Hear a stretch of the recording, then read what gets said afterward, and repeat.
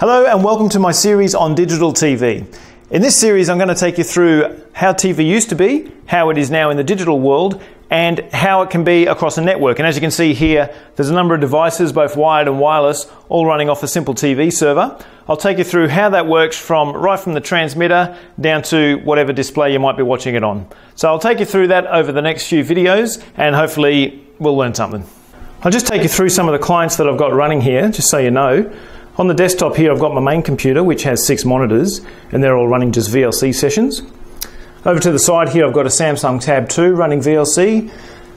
Over here I have an Acer netbook with Windows running VLC. Down here I have an Android phone with MX Player. Right here I have a Raspberry Pi 1 running OSMC, that's working on that screen there. Here I've got an old MacBook with VLC, a newer MacBook with VLC, and an Acer Linux laptop with VLC. As well as the digital side of things, I'll also go through the RF since that's how it gets here in the first place. So right here I've just got a couple of displays from some of the spectrum of the TV channels here, but I'll go through that in depth in the coming videos. I'm outside one of the TV transmitter towers here at Mount Coot-tha, and the antenna is horizontally polarised with an omnidirectional radiation pattern, so it covers the whole of Brisbane with horizontal polarisation. And then back at the house I've got the antenna also horizontally polarised as shown here so that it matches the polarisation of the transmitter. In the good old days of analogue TV, you had your TV with an RF cable coming from the antenna and that was it. And if you didn't have any stations tuned in, you'd just see this static pattern like that. Now, we can't tune that into any stations now because analogue has long been turned off at the transmitters. So what I'm going to do is use this old VCR here that has an RF output and tune into that channel on this TV. Alright, so what I'll just do is go to the channel, auto search for Analogue TV. This is something you just don't have to do anymore, but for this demo I will. While this may seem pretty mundane to most people, there are actually some young people now who have never had to do this, so I'll just show you what it used to be like. It's still going, it hasn't found anything yet. Now if that was back in the old days with lots of TV stations on analogue, it would have certainly got something by now, but it's still looking for the one channel that's coming out from that VCR. Oh, there's some flickers now so you can see it's coming up to a signal, and there it is. So it's found a channel, and it's the only channel it will find, and it'll just finish the scan and save that one channel. And it's me, so it's a good channel. The setup I've got here is simply a Raspberry Pi playing from the network, and I've just got an analogue audio and video signal out going to the line inputs of the video just to give it a source, and then I get the RF output, which is what I just tuned in on the TV. Now that's running fine, but I want to look at that RF signal a bit closer. So what I'm going to do is I'm going to put this HackRF SDR receiver in line with that RF output. What I'm going to do is take the RF out of here, which will of course lose the picture on the TV, feed it through a splitter like so.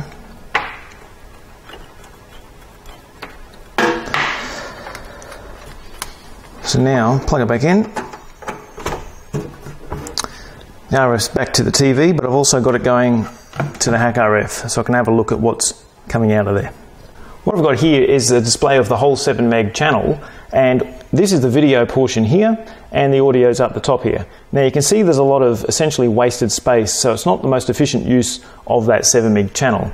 Now if I pull the video out of the VCR, you'll see there was a brief gap, but then it's just a solid signal. And that's simply because the VCR is putting out a blue screen here.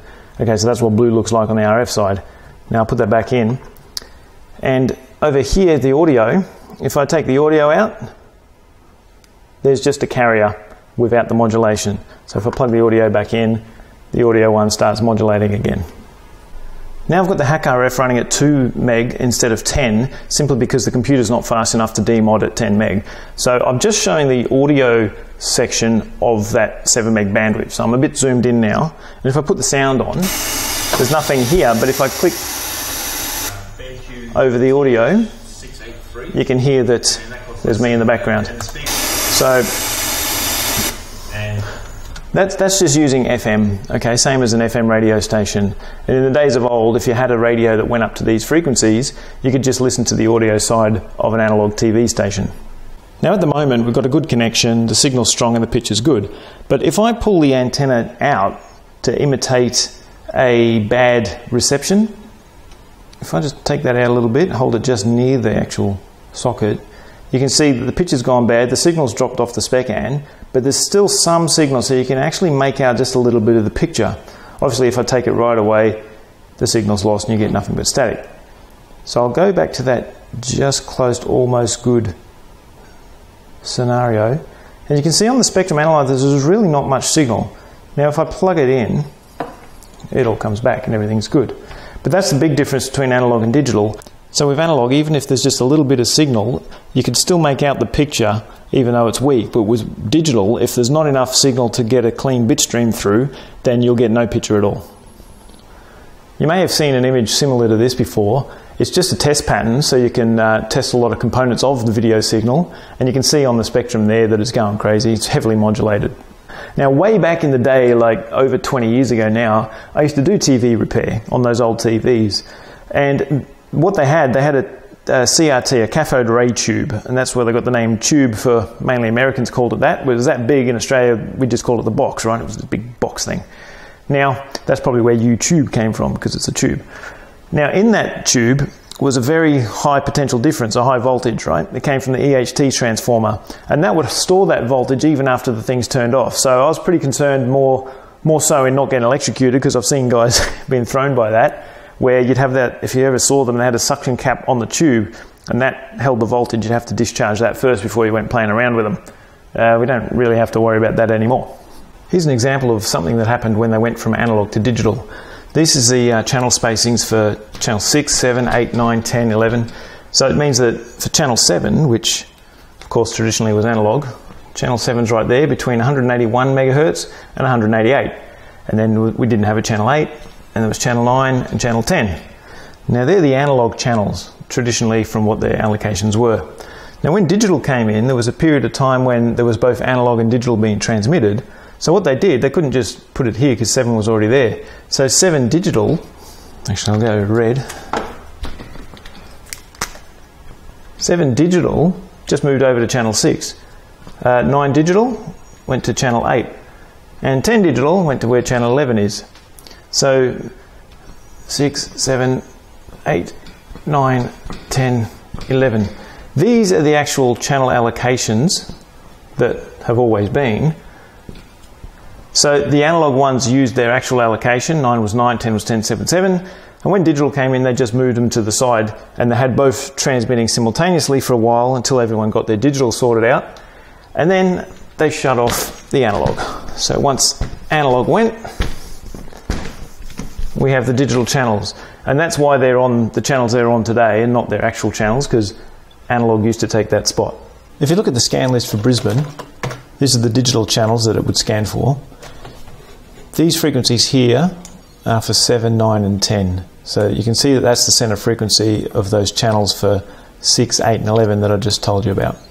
So you can scan for that, and you'll see first of all we'll get ABC, which I didn't talk about before. So ABC's there, there's 7. And because it's digital, as you can see, there's more than one channel there. But I'll get into that in future videos. There's 9 and 10.